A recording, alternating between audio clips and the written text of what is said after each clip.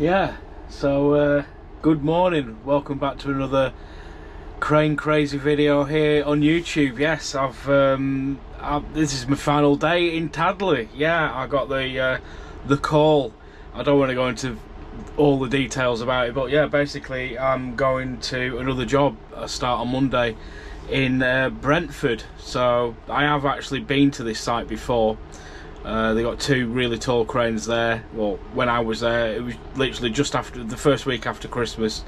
I was there just to sort of cover because a couple of lads that were supposed to have gone there couldn't go, so I ended up going, and I loved the crane that I was on. It was like around 60 meters tall, a luffer, so it had the jib pointing in the air, and the views were amazing. Like aircraft were flying in right in front of the crane coming into land from Heathrow, so that was really nice to see, especially being an aviation geek. And yeah, I actually quite enjoyed it. So yeah, it'll probably work out really good. But the views I'll be able to get from the crane will be incredible, because it's going to be well, it is a 65 meter crane, 65 meter tall crane, and it went up I think last week, maybe the week before. So I'm going to drive a new crane, probably about a 2-year contract at least, because you'll see as the videos progress and how time goes on, how the buildings are made. It's no different to any other type of construction, no matter what you're building. You know, an airport, a theme park, a hotel, anything like that. You still got to start with like your footers in the ground. All of that's already been done, so I can't really show you. But as you've probably seen in like some of the footage I've shown you, there's actually a concrete, I'll just spin you around anyway. There's a concrete pad just here. So basically this is going to be a co-op and some apartments on the top. So basically what they do is with that, there was some shops I think here before, so they do the groundwork, they knock down what was there before and flatten it, dig all the land, put all the pipe work in the ground, flatten it all off again, but then they put like piles in it. So you see like I don't know if I'm pointing to them, but yeah, there's a couple of there. Well, there's 4 on each side at the top of the pins, so you pin it in the ground. So basically it's a hole dug down, you put the pins in, and then you fill them with concrete, so you get like a foundation. It's basically, buildings are basically built on stilts in the ground, so you know, if any of the ground underneath erodes over time or anything, the building would be able to still stand because of the size as well of the mass, the weight, so then you pour loads of concrete down, but before that you put all steel rebar down and you'll see all that on the next site I'm going to anyway, because it's a massive concrete frame job. So yeah, yeah, I'm quite excited. It's a little bit closer to where I live as well, well, near High Wycombe, so that's not too bad. So I'll obviously get you some footage from the car on the way to work, where I'm parking, all that sort of stuff. A little walk. It won't be daily, I won't be doing like daily walks and just showing you. It'll be just, I'll get the footage, and then I could probably use like some of it as just like intro footage and that sort of thing. You know, I could always do that. Still not actually at this time been finalised with work, if I can actually go ahead and do this channel. I've got to be careful with who I'm promoting and, you know, things like that. I don't really know, so at this time I'm still waiting for that, but as soon as I can, the channel will be up and ready to go. I've already got one video lined up. If you've seen this, you'd already know that, but yeah, so yeah, that's pretty much the day for me, really. To be honest, I came up the crane this morning, got me coffee and usual stuff. I will then now have to lock up the crane, make sure it's safe for the other driver to come on Monday, leave the key for the crane in the office down there, obviously tell the other driver the codes, or tell site the codes for the padlocks to get in. Yeah, that's basically about it, really. I might have to leave him a note just to tell him about the crane, what to expect and things. I like to normally do that, leave a little note just explaining, because we've got these blinds. Basically I've got these, so there's normally in a crane they'd have blinds that pull down, but it's an older crane, so you could tint the windows yourself. You just get some window tint from Halfords or something. You could do it yourself, which I keep meaning to do if I wasn't going on this new job.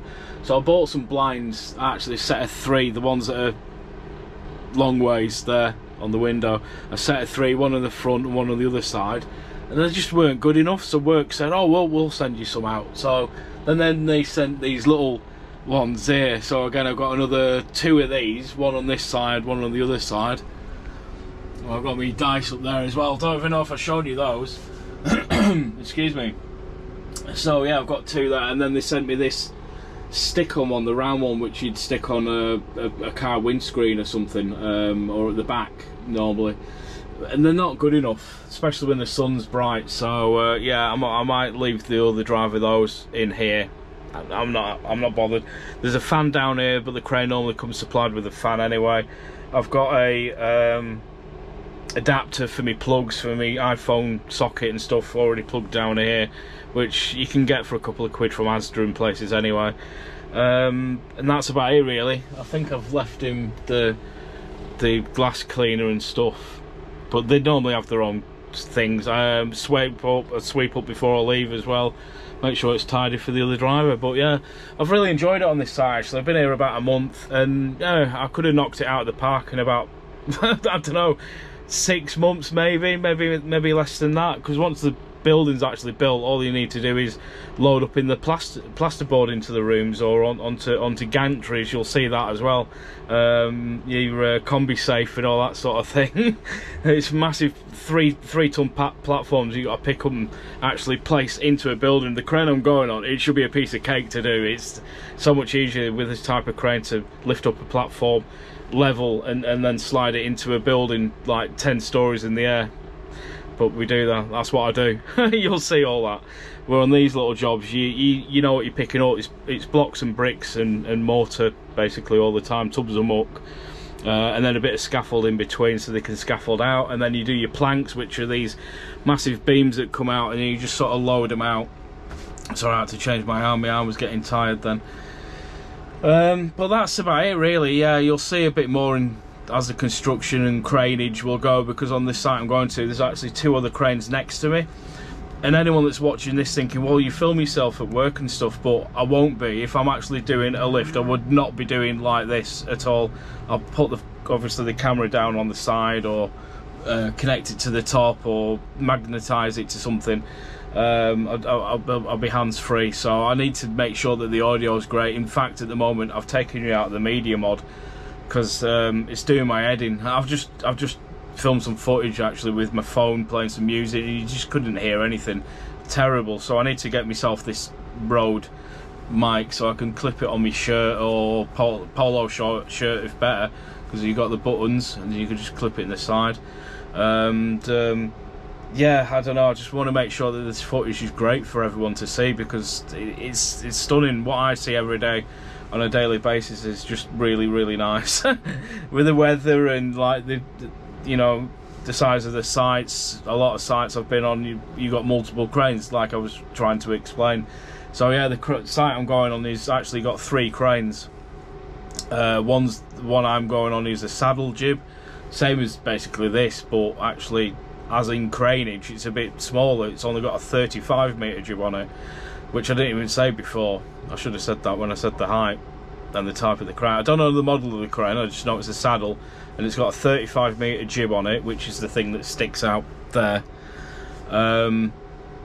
Whereas this is a 45, so yeah, you tend to, the taller you are, you don't really want a really long jib. It's the way you use it basically. Like, you want a shorter jib, it's you know, but not too short that you can't do anything with it, if that makes sense. Because normally the taller you are, obviously you get the lean in the tower and stuff. You don't want a massive jib, because when you're picking up the weight you get the deflection, so obviously the jib will bend when you pick up the weight. You don't want something that's like 8 ton on the end of a 60 metre jib, for instance, because it's just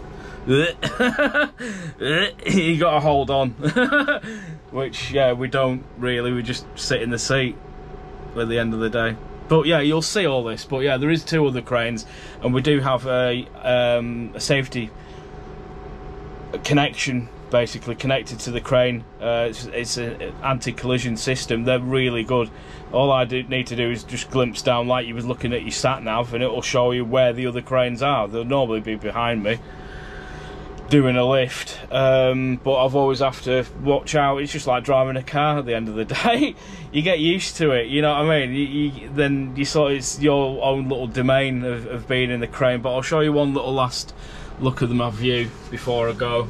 I won't show you any of the shutdown or leaving the site or anything, because that's, you know, that's a personal work sort of thing. Seeing the manager and, you know, saying goodbye, and, you know, it don't tend to get much, to be honest, when we finish jobs. I mean, I love to start a job and end the job normally sometimes around Christmas time when you finish in December. And yeah, you go into the office and most of the time there's no one there. They've gone home early or anything. So yeah, it's not like we get like loads of golden handshakes and that sort of stuff. It just doesn't happen. So you've got to work for your money on in this game. So, but yeah, if you are interested in doing something like this, just let me know.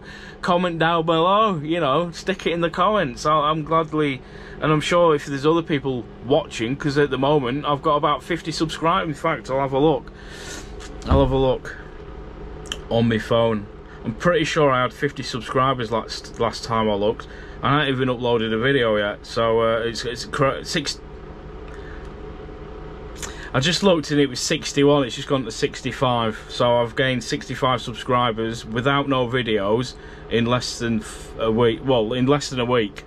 So, like, what, 3 days? That's not bad. Anyway, I hope you enjoyed the content. Even if it's just showing a little bit of the crane and talking about something, you're all learning something that you wouldn't normally know about. Like, a lot of the times when people are walking down in front of me now, I'll show you because you won't be able to see them anyway. People across the road, they're walking the dogs. There is one bloke there in the black jacket, basically in the middle now. He looked up at the crane a couple of times, but most people wouldn't even bother looking up at the crane. He's looking now, see. If I wave, sometimes I get a reaction. Hey up, here mate. No, nothing.